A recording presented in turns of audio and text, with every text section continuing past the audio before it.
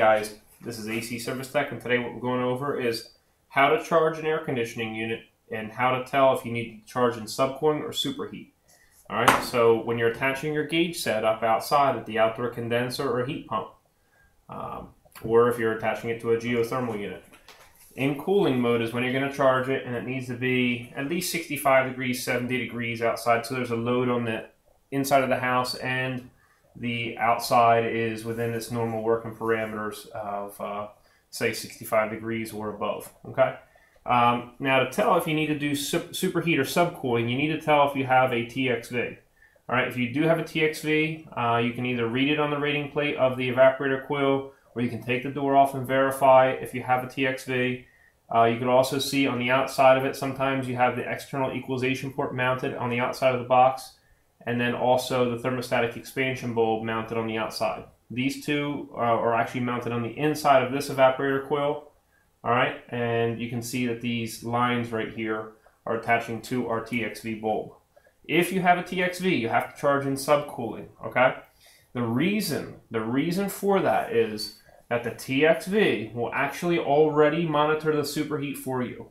So if you're trying to charge in superheat and cooling mode when you have a TXV, you're going to notice that the charge is not really changing in your superheat, to where it should.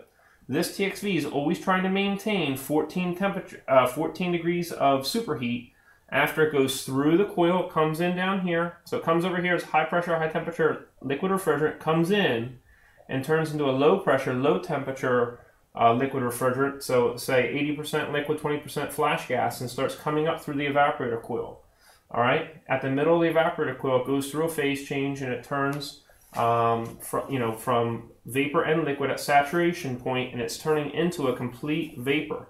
The temperature increase, say from here to where the top is, and where it's red, where it comes out of the evaporator coil at, that is called the superheat. And your TXV can actually monitor the exact superheat of what's happening. It has the pressure coming in, okay? And it's taking its back pressure actually from the external equalization port, and it takes the refrigerant that's actually in the TXV bulb that came with your TXV when you bought it, heats up or cools down depending on the temperature of this vapor line.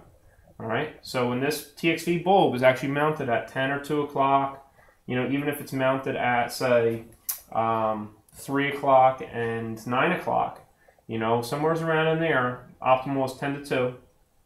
Or if it's vertically, you're going to have this stem up, okay, this stem up, this part of the bulb down.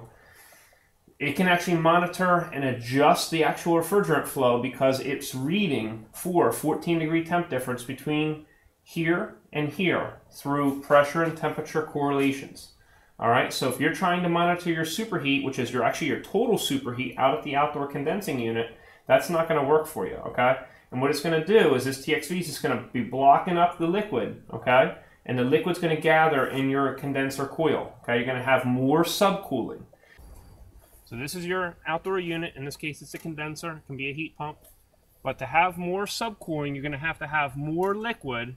All right, so say at the top you have high pressure, high temperature vapor, then you have your saturated state, and then you have your liquid, say, as your bottom third. All right, your liquid, there's going to be more of a charge. So to add more refrigerant in, the place that it's actually getting stored in is in your outdoor unit, okay? In order to have more subcooling measured here, it's a temperature decrease in liquid form, you're going to have more liquid in your outdoor unit, okay? So that's how that works. So you have to actually, with the TXV, you can figure out how much refrigerant's in the system by measuring the liquid in the outdoor condensing unit, because this will take care of your 14 degree temp difference for your superheat, okay? Not your temperature difference for your return air and supply air, but this will actually measure your 14 degrees of superheat roughly. This particular one's a non-adjustable one. There's other ones that are adjustable. Most that you use in residential you're going to find are non-adjustable. There really is no need to be adjusting the spring pressure that came from the factory in those typically. That's more for, like, say, refrigerators and things like that, and freezers. Now if it was a piston or an orifice, which is just a tiny little hole through a little, it's basically just a small restriction that's fixed.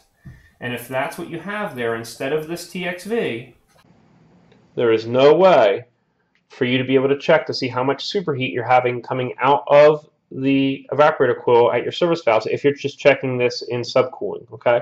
Your piston orifice capillary tube has no way of controlling the amount of superheat coming across your evaporator coil, all right? So you have to check pistons, orifice, and cap tube systems in superheat and not in subcooling. All right, guys, hope you enjoyed yourself, and we'll see you next time at AC Service Tech channel.